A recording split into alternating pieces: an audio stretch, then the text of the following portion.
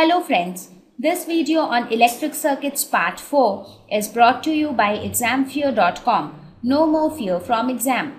Please make sure that you have watched part 1, 2 and 3 before going ahead with part 4. Internal resistance. Resistance is something which you are familiar with, right? What is resistance? It is nothing but a property which opposes the flow of current. So what it might be when we say internal resistance, that means it is some resistance which is present internally with respect to a cell. That means inside the cell there is some resistance which is offered to the current flow. So let us have a look. It is the resistance offered by the electrolyte and electrodes when current flows. So inside the cell you have electrolyte and electrodes, right? So this electrolyte and electrodes, they itself try to oppose the flow of current. So the resistance which they offer, that is known as internal resistance. Since this resistance is internal to the cell, so it is known as internal resistance. So it is denoted by a small r. So that is how we differentiate between an external resistance in a circuit and an internal resistance. Internal resistance is always small r and external resistance is always a capital R. So that means when the current flows, these electrodes also try to give some resistance to the flow of current as well as the electrolyte. So that is your internal resistance. The next topic which we will study is EMF of a cell. What is electromotive force of a cell? This is the most important thing to study when we talk of a cell. So what is EMF of a cell? EMF is, the full form of EMF is electromotive force. I have also talked about EMF when we were studying the previous chapter, that is the chapter on current electricity, right? I told you that this electromotive force is not a force exactly. It is basically the potential difference between the two electrodes of the cell. I told you that inside the cell you have two electrodes, right? One electrode is your positive electrode and the other electrode is the negative electrode. Now, why is one electrode positive electrode? Because one electrode has more electrons deposited on it. So that becomes the negative electrode. And the other electrode is deficit of electrons, that is, it has scarcity of electrons, so that becomes the positive electrode. So there is a potential difference between these two electrodes when no current is drawn from the cell. That means if the cell is just kept on the table, that means nobody knows, it is not connected to any circuit. That means no current is being drawn from the cell is not giving any current. Right? So when the cell is not in a closed circuit, when the cell is in an open circuit, the potential difference between the two electrodes is known as EMF. So EMF is the potential difference between electrodes when there is no current in the cell. That means when the cell is in an open circuit. So no one is drawing any current from this cell. So it is a misnomer because many people think that since it is electromotive force, that means it is some force, but it is basically not a force, it is the potential difference, right? So the name is a misnomer. It should have not been like that, but still it is named as electromotive force. Now, why is it called electromotive force? Because this basically acts as an initiating force for the current to flow in a circuit. I mean, what initiates current to flow in a circuit? The current in a circuit flows due to the cell, and what is in the cell that initiates the current flow? That is this EMF. That is the EMF of the cell initiates a current flow in the circuit. So since it acts as the initiating force, therefore it is known as the electromotive force. However, it is not a force physically, it is basically the potential difference. Now, let us try to understand this EMF with the explanation or with the help of the internal working of the cell.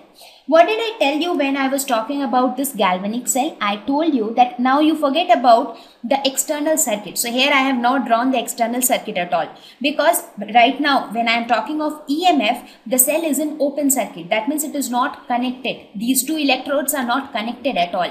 So when the cell is like this, what do you think? How will the potential difference develop?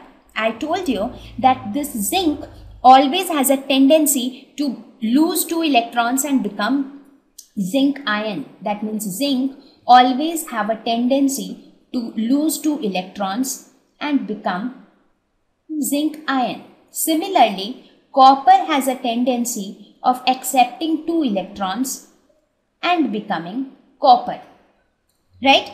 So these two things will happen whether it is connected to an external circuit or not. It is independent of that, right? Because this is something which is the inherent property of zinc and copper, right? So now zinc wants to lose 2 electrons, but what is the urge of zinc to lose those 2 electrons? For example, I say that I want to have an ice cream today evening, right? That is one statement that which just tells that I want to have ice cream. But how badly I want to have an ice cream today itself, that depends on the intensity of my wish, whether I am flexible to have it today or tomorrow, or I want it today itself. So what is that urge? How much urge do I have to fulfill my wish? That has to be defined, right? Similarly, here also, zinc wants to lose 2 electrons. But what is the intensity of its wish? What is the intensity of zinc to lose 2 electrons and become zinc ion? That is basically defined by a potential. How do we define potential? It is nothing but energy per unit coulomb. We say that the amount of energy which is involved for zinc to lose 2 electrons is, let us say, some energy. So that energy per unit coulomb is defined in terms of volt, right? Are you getting my point? If I say that zinc wants to lose 2 electrons, when zinc loses 2 electrons, there has to be some energy associated with it. Some amount of energy is required for zinc to lose 2 electrons and become zinc ion, right? So that energy per unit charge is defined as a potential, correct? So there is a potential associated with this reaction where zinc becomes zinc ion. Similarly, there is a potential associated with this reaction where copper ion becomes copper. So let us say this is V1 volt and this is V2 volt. Right? So that means this electrode, when I look at the zinc electrode, it is at some potential V1 with respect to the electrolyte. Similarly, when I look at the copper electrode is at some potential V2 with respect to the electrolyte. So as a result, there is a difference in potential between the two electrodes, zinc and copper. Now, if you look at it, since zinc is losing 2 electrons and becoming zinc plus, we say that, so basically what is happening? The electrons are moving. The electrons are getting lost from zinc. So zinc is coming from the electrode to the electrolyte. So if we say that this electrode, that is the zinc electrode, is at a potential V1 higher than the electrolyte. If zinc is at a higher potential than the electrolyte, then this copper will be at a lower potential than the electrolyte, because copper is gaining electrons and zinc is losing electrons. So zinc and copper are undergoing two reverse processes, right?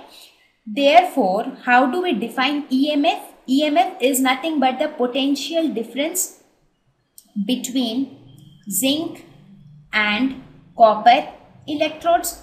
So what will be that potential difference? That potential difference will be nothing but the potential of zinc with respect to the electrolyte, which is V1, minus the potential of copper with respect to the electrolyte, which will be minus V2. Why minus V2? As I told you before also, in case of zinc, zinc is losing electron to become zinc plus. But here, copper is gaining electrons to become copper. So therefore, here the sign will change because copper is at a lower potential. So anything, a charge will flow from higher potential to lower potential, right? So in case of zinc, since zinc is losing 2 electrons and becoming zinc plus ion, that means zinc is jumping from the electrode to the electrolyte. So it is jumping from higher potential to lower potential. But in this case, the copper is jumping from the electrolyte to the electrode. So that means the electrolyte is at a higher potential and the electrode is at a lower potential, right? So this is at a higher potential than this. Here, this is at a higher potential than this. So the potential of zinc with respect to electrolyte is V1 minus the potential of copper with respect to electrolyte is minus V2. So the EMF will be, EMF which is generally denoted by capital E will be equal to V1 plus V2. So here if you see this EMF, that is the potential difference between the two electrodes, it exists without the presence of the external circuit. So right now there is no external circuit. So this EMF arises only because of the urge of zinc to lose electrons and become zinc ion, and the urge of copper to accept those two electrons and become copper, right? Now, when you study about different types of cells, you have something else instead of zinc and copper, but still the basic funda remains the same. So this is all about EMF. So that is why whenever you look at your circuits, you say that you have a battery of EMF 12 volts. What does that mean? That means if you keep that battery on the table, you don't do anything with it, the difference in the potential difference between the two electrodes of the battery is 12 volts. Right? That is what it tells us. Thank you. Please visit examfear.com to watch free educational videos, try free online tests, get the best quality study materials, study from the best tutors and mentors, and much more. Thank you once again.